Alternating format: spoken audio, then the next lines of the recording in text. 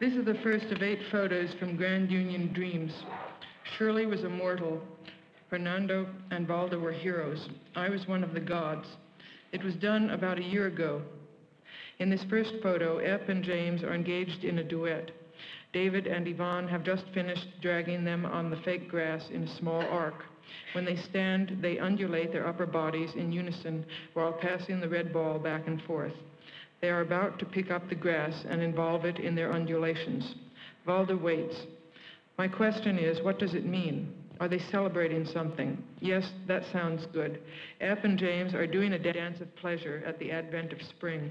It actually was spring when we began working on this piece, and I first met you, Fernando. I think some people went over to your house after that first rehearsal. You asked if we had any booze. That was where I first had a hint of your humor, the look on your face when you asked. Yes, I remember the look you gave me. I thought, oh, I'm discovered in my discomfort, but he's sympathetic.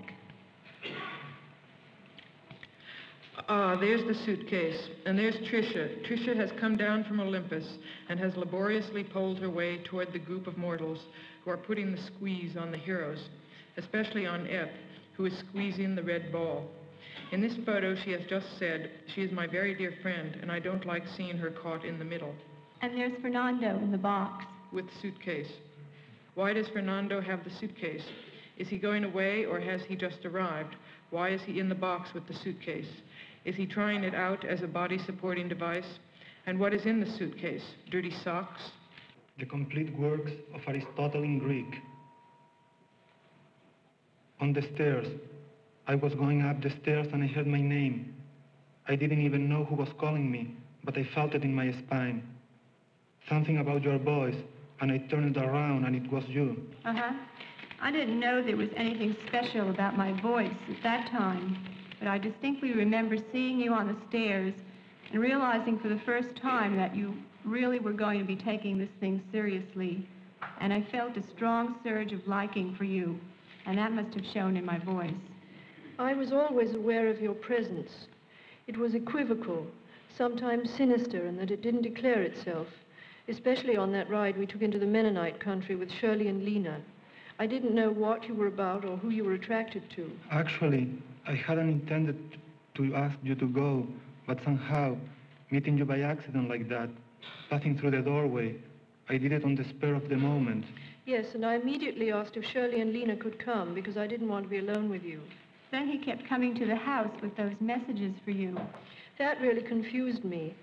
Not that I thought much about it in a personal way, but rather, you know, in that way that one does when you are trying to figure out someone else's intentions, whether or not they are directed at you. So I didn't really think anything about him personally until you told me about those talks you had with him about me. I think then I began to look at you differently, maybe with more curiosity.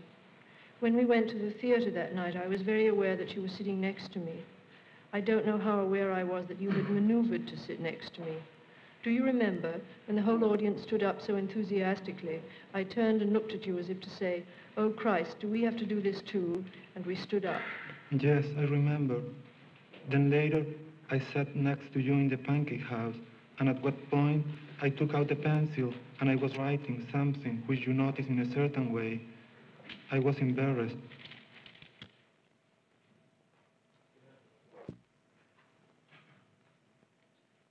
The night of our last performance, you said after it was over that you'd be coming to New York and that you'd like to look me up.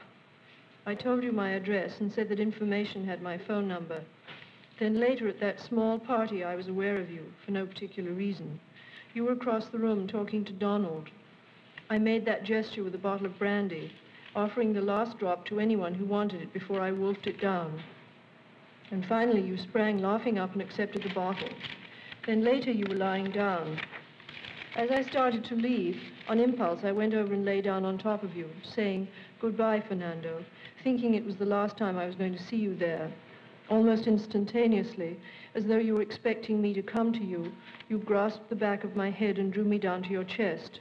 You caressed my hair and sighed deeply. Then there was all that confusion about who would drive us to the airport. We didn't expect you. Yes, I didn't know what to think either, although I sort of knew. I guess I was just a little uncomfortable because you had already showed me that piece he had written for you. I regretted that later. It seemed too intimate to show to anyone, even to Shirley, but I was still not ready to acknowledge your intentions toward me. So for the moment I had to pretend it was not as intimate or private as it later seemed to me. By the time you arrived to drive us to the airport, I knew what was going on and I was getting excited. What made you excited? It was like the excitement of performance, experiencing my beauty and value when all those eyes are focused on me. I am at my best as a performer. Why did you have to wait before getting excited? Don't you ever experience attraction to someone before you are sure whether or not they are attracted to you? Yeah, sure. But I really wasn't in that frame of mind a year ago. You know what I had just come out of. I was very depressed, so I wasn't able to use my eyes too well. Besides, I really do enjoy performing. Okay. When we went back to find your... Wait, Yvonne, were you reading that? What? Those questions. Yes, why do you want to know? I just wondered. Sorry, Fernando. We went back to find your eye shade. Went upstairs, looking through the rooms. There was hardly any light. I wondered why you didn't touch me. Wondered why I didn't touch you. I stood on the landing beside the doorway as we were going back downstairs. I thought you would have to squeeze through. Oh, God, you gave me so much room. What else happened while we were rehearsing that piece? The hotel. The hotel. That's where I first got a sense of certain aspects of your mind that made you seem very different to me. I was lying on the bed and you were sitting on it. I can't remember now exactly what led us to talking about Henry Miller. Somehow we got into who influenced him. And I said Blaise Cendrars influenced him, and we started to argue. Only it wasn't an argument because I simply repeated my opinion while you repeated yours. Yes, I was trying to remember the name of someone else. I still think that it was someone else. His name started with a K. No, it was Blaise Cendrars. Cendrars, I think. So how the hell did that give you a sense of her mind? Did that seem like obscure information or something? It just had to do with that moment, and yes, I guess her access to that particular information.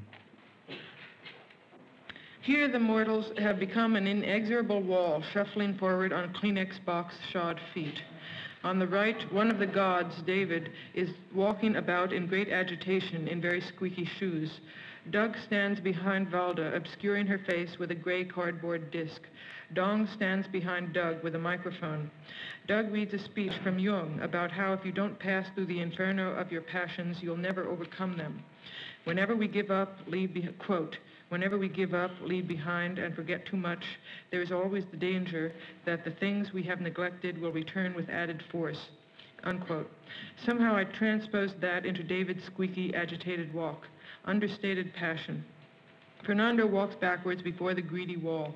They are eating from a big pot, as you can see. Fernando says, "See how cruel they look. Their lips are thin, their noses sharp, their faces furrowed and distorted by falls. Their eyes have a staring expression. They are always seeking something. What are they seeking? They always want something. They are always uneasy and restless. I do not know what they want. I do not understand them. I think that they are mad." That's also from Jung. He quotes a Pueblo Indian about the white man. The mortals have become cruel white men. I want to finish about the airport. I have to tell you this. When you kissed me goodbye, or rather, you were leaning against that rail with your feet crossed the way you do, and I moved in to kiss you goodbye because people had begun to board the plane. You reached for the back of my neck with your left hand and drew me toward you. Your right arm was bent, so your forearm was against your chest. As you pressed me against you and we kissed, my breast momentarily rested against your hand, which didn't move. Yes, is that what made you think of those lines? All day he sits before you face to face like a card player. Your elbow brushes his elbow. If you should speak, he hears. The touched heart madly stirs. Bullshit. Oh, for Christ's sake, Yvonne, get with it. Okay. Go on. I'm really enjoying all this. Then I watched very carefully while you kissed Lena, and I saw that it wasn't the same at all. You see, I was still not clear. It was so obvious. As I said before, I wasn't in a state of mind to think of such things. When I got into New York, I tossed a coin about whether to call you. What would you have done if it had come out tails? I would have called you anyway, but I would have felt it was all wrong. You're funny. Now the hero James is reaching the climax of his brief odyssey. Tanis in the wings, harpy or avenging angel, waits to mount his back at the most difficult stage of his journey. Fernando and Valda aid and impede him at the same time, supplying resistance and support to his forward lean. The gods wait expectantly on Mount Olympus. This episode resolves itself as James, with Tanis riding piggyback, clambers up the stairs. On reaching the top, they crumple into the waiting arms of the gods, who then lower them to the floor on the other side of Olympus. As they are lowered, Yvonne reads from Jung. At the beginning of the illness, I had the feeling that there was something wrong with my attitude, and that I was to some extent responsible for the mishap. But when one affirms things as they are, without subjective protests, accepts the conditions of existence as one sees them, accepts one's own nature as one happens to be, when one lives one's own life, then one must take mistakes into the bargain. Life would not be complete without them. There is no guarantee, not for a single moment, that we will not fall into error or stumble into deadly peril. We may think there is a sure road, but that would be the road of death. Then nothing happens any longer. At any rate, not the right things. Anyone who takes the sure road is as good as dead. Such righteous sentiments. Now at this remove from that peace, it seems terribly burdened with a kind of relentless truth-mongering. What do you mean? In this last speech, Jung seems anything but righteous. Righteousness connotes a certainty that he is arguing against. It's the tone of self-congratulation or complacency of someone who has had a revelation and is laying it out. Anyone who takes the sure road is as good as dead. Really. Maybe it's simply the fact of isolating such things from a longer text that bugs me. I just don't like the sound of it. Well, you know, Shirley, that I have always had a weakness for the sweeping revelations of great men. That's why I'm going at this concert so differently. The line, "Oh God, you gave me so much room," is really very much more moving to me than anything I used last year, even though on an aesthetic level, I'm simply doing another form of storytelling, more intimate, less epic. What do you mean, "Oh God, you gave me so much room"? For heaven's sakes, we've just been going through that. We said it was in the text. It's about these two people who are very attracted to each other, and they go up in this room, and there's not much light, and they're looking for this eye shade, and they're maneuvering around, and neither one of them is really sure of the other one's feelings, and there's this little landing, and they go out on this landing, and the guy goes out on the landing, and he thinks he's not leaving her much room, and that she'll have to squeeze through, and later on he tells her that. When he tells her, she says, "Oh God, you gave me so much room." Were you saying that or reading it? I was remembering it from Hofstra. I get it. Let's go on. I'm tired of all this.